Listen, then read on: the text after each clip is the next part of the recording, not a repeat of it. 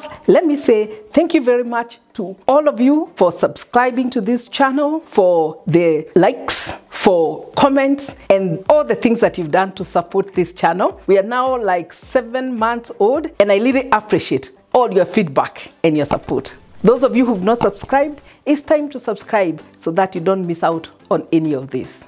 Now, today, we are going to talk about how to engage customers.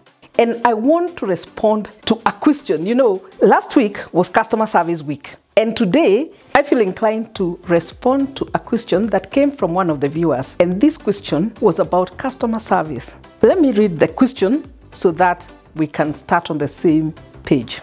Now, Alan asked this question. He said, I would like to know more on customer service from the point of view of the client, meaning effective customer service.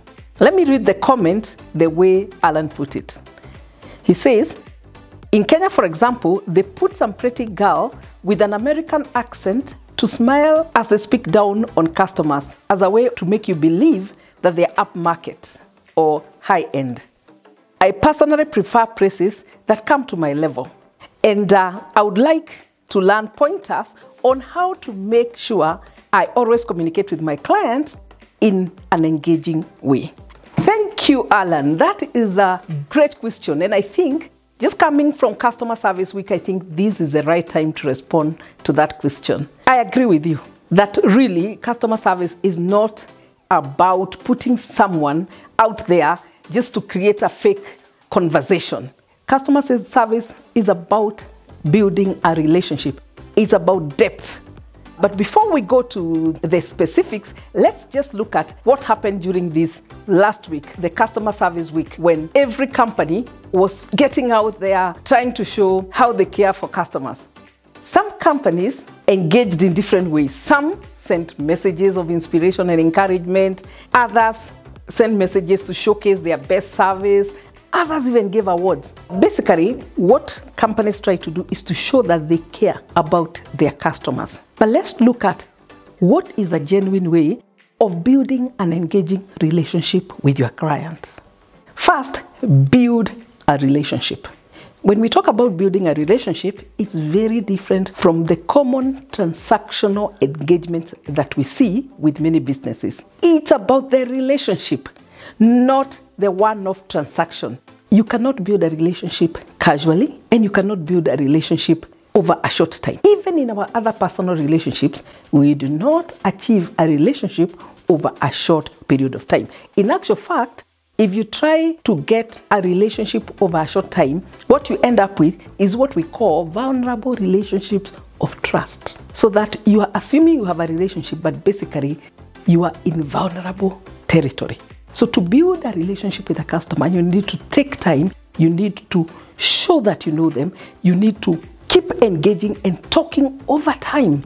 And this means you are not always talking about the things you need, what you want them to do. You're talking about things that are beneficial to the client. You're talking about a two-way relationship, a give and take, a mutually beneficial relationship, not about what you can get all the time.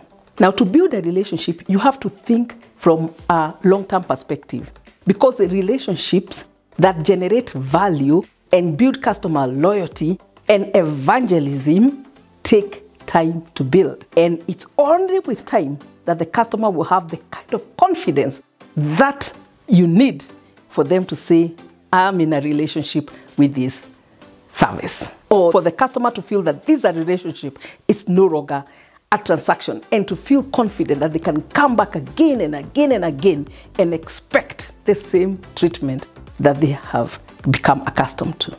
Number 2, ask questions. One of the surest ways of building engagement is to ask questions. When you ask questions to a client, they feel that you are interested in their opinion. And you can ask many questions. You can ask them how they spend their day. You can ask them how your product fits in their lives.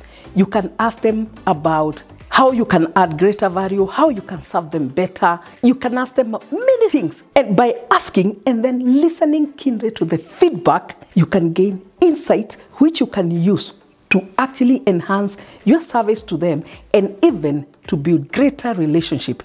asking questions is a good way to create a strong, engaging conversation, because you ask and they respond, and you ask another question and you probe deeper and you continue engaging. And the next time you meet, you ask again, you ask other things, and that kind of thing. That helps build engagement. You can ask many types of questions. You can ask how they feel about your product. You can ask how they use your product. You can ask how you can serve them better.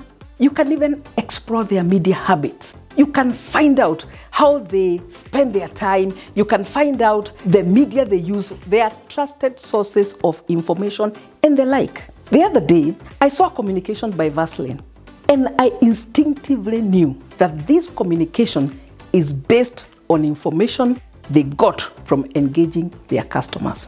They engaged their customers, and they must have listened keenly for them to be able to develop the kind of communication they've done. This is a communication that shows the many different ways that people use Vaseline for. And some are completely unusual, including how to mix it with, drinking chocolate and the like to make a lip gloss and such stuff. This is information that you can only get from a customer, a person who has been using the product for long and has created different ways. So when you ask many, over time, you will get many uses, and then you can promote those uses for other customers to use. But the engagement is in the questioning. It's in the questioning, the answers, the feedback, the sharing, the talking together, the way good friends talk over time. Number 3, explore your customer's journey. This is an attempt to understand the customer experience in engaging with your service. You want to know how the customer interacts with you in the different stages of obtaining your service.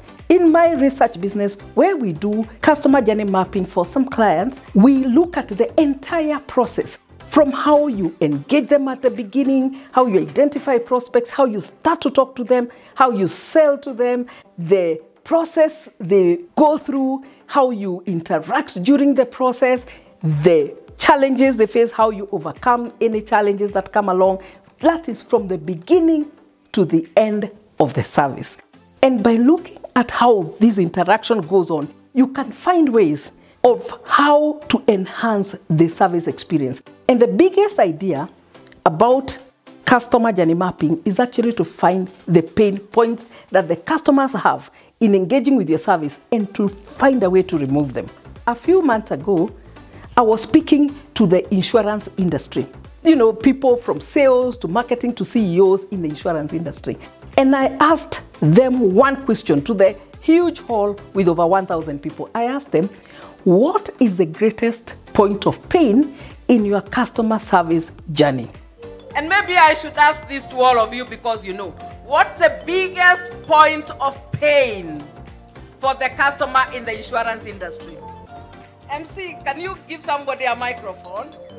What is the greatest point of pain for customers in the insurance industry? What is the greatest pain?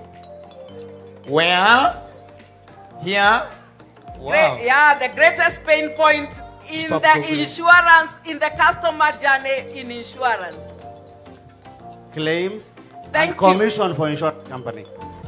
Thank you. For the customer, it's claims, because I think commissions are for someone else seated here, isn't it? Yeah, I agree. Now, and one of the interesting things is that the first person said claims. That is, they recognized that the service during claim processing is the greatest point of pain for the customer. I think you can identify with that. Many people who've had to make a claim at an insurance company feel that that is the area where there is the greatest friction. What do we call our customers? When we are talking to them, when you start the discussion, you call them a customer. When they pay, you call them a customer. When they sign up, you call them a customer. When they are renewing, you call them a customer. What do you call them when they make a claim? I need an answer from someone. Madam GOH, I'm behind here. You have an answer? Yes. Let's hear the answer. Claimant. Claimant. She's saying claimant, is she right? Thank you. Thank you very much. We call them a claimant. That's the biggest problem in the customer service journey in insurance. Insurance is a promise. We tell the customer that we will deliver value for you. And then the day they need the risk management solution, we call them a claimant and we start treating them differently. I asked them, what do you call a customer when they make a claim? And again, one person answered that they call them claimant. And all the others agreed that that is a claimant. Then I asked them, how come when I come to buy insurance, you call me customer? Then you call me customer when you're providing me the service. You call me customer when you send me the policy document. You write, dear customer.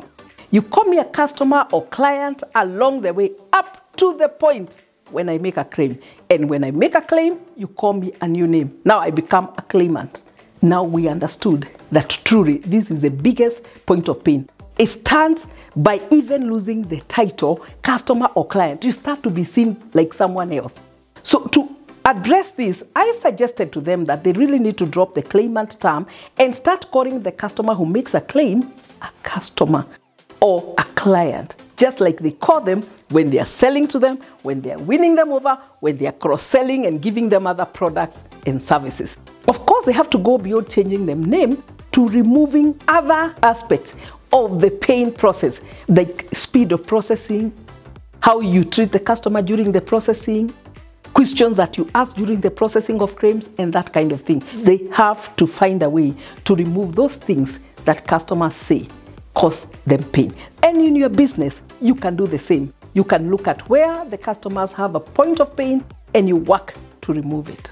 My ways for enhancing customer engagement are: 1, build a relationship. 2, ask questions. 3, explore the customer journey.